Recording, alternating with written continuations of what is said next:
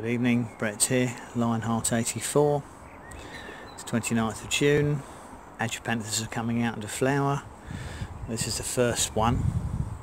So I thought I'd show the flower head up close. It's got a lovely sort of two-tone, sort of lilac-y blue and white, almost stripe to the petal, I would say.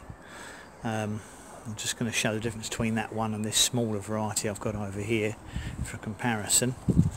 Not quite out, this one might be coming out tomorrow, but sorry about the slight breeze.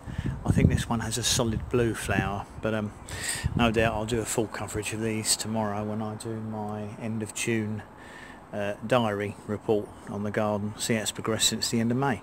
Thanks for watching.